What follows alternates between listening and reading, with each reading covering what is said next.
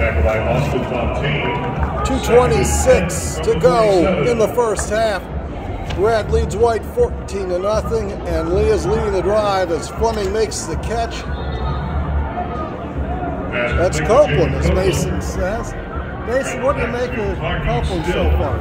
Yeah, he's a legitimate, SEC 1,000-yard receiver. You can see it showing right now. He's dominating this game to this point.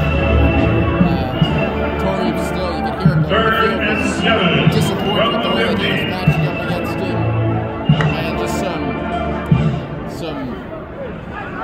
miscommunications from the White defense is the way I'll put it. You can hear him on the field trying to fix that. You can hear it from the coaching staff. Wes Neighbors and Lance Thompson on both of the different sidelines today have been quite,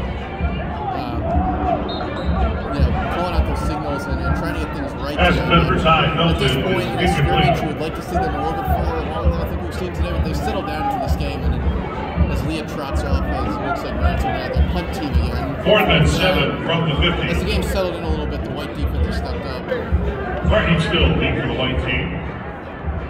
Colton Spangler in punt formation for the Red team. It's still 14-0, Red over White. 1:39 to go in the fourth. Spangler to our left. Who's back for the black team?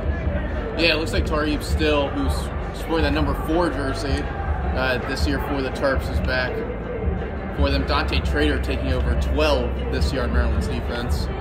And there's a fair catch at the 12-yard line for the White team. And Eric Najarian, former of DeMatha, played in that one game for Maryland against Rutgers at the end of the COVID season.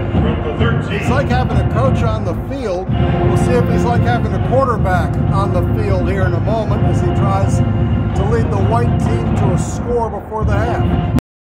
Hi, I'm Maryland wide receiver Rakim Jarrett. If you've been hurt in a car crash, people will tell you you need a lawyer. My mom says you need my lawyer, the Jackledge Law Group. At 855 Big Dog 1. Don't just get a lawyer, get the lawyers. If you're hurt, listen to my mom and bite back with the big dogs. And at times he's shown the ability to do that. I definitely think that he is Maryland's second quarterback if they have to go Najarian, quarterback for the White team. Here late in the cycle before the fall. Terps seeing a couple more departures today, and I'm sure we'll see some additions on defense here before the fall season. Looks like some injuries today, holding a couple guys out that are definitely going to play big roles.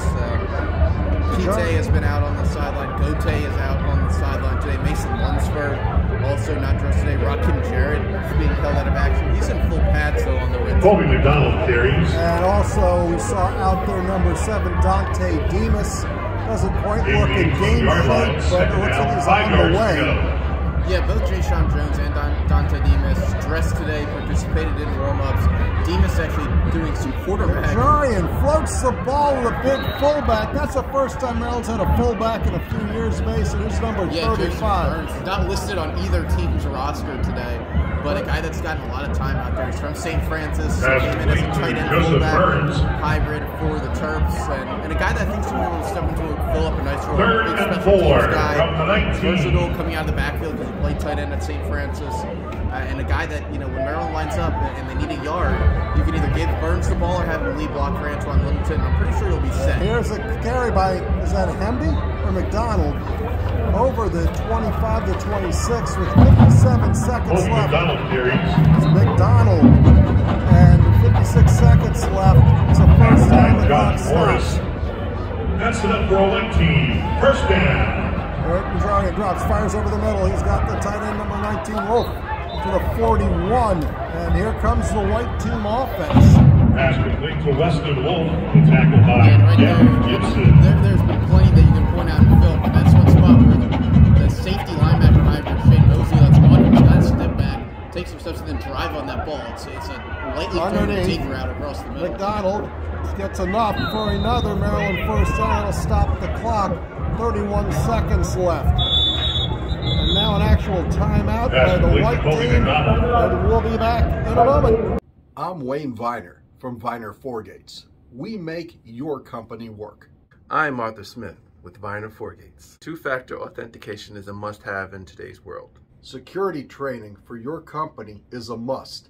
The Crooks are getting smarter. We have to give you the edge to fight back. 37. First and 10, 47-yard line, 31 seconds left. Najarian takes the snap, loops it to McDonald, 50 to the 45 to the 40. Fight to get out of bounds there. And McDonald's been so good on those screen passes for me. Starting at the end of last year.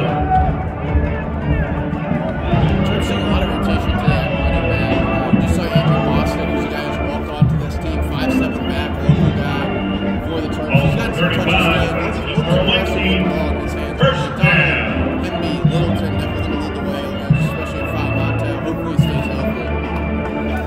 Back to the previous play made by Shane Mosley. So Najarian takes the snap. He's got 22 seconds left. Stops, guns it. He's got your fullback. And we get to the 30 to 29. And a timeout for the white team. It's an impressive drive so far. We have to figure out if we want to score a touchdown. We kick a field goal. You have 13 seconds left for what I think is one timeout. So you look at the white huddle. It's about time that they did something today. And Najarian doing it all in a short passing game. Yeah, and this side of the ball for Maryland is not as strong as a receiver. It has a Robert Smith and a handful of walk-ons rotating through. And it's really working through those progressions in those senses. That's when they have to run those routes sharp if they want to get something going against this red defense. But as far as a two-minute defense from Maryland, they've been sitting back way too much. They gave up way too much time to this offense, and that's something that you know we've seen in the past, and something that Loxley's talked about improving, and we'll get to see it here because you don't want to give up a touchdown here. You want to try and force that field goal attempt. Smith to the near side. Najarian's the quarterback. McDonald's the tailback. He looks towards Smith. Now throws it to McDonald. And that's close enough to kick a field goal to 14. We'll see who gets that opportunity. There's 5 seconds left, and that is the last white team timeout. And it is Howells, who was speaking about him a moment ago. 91 comes on to kick it. That's number 19. First down.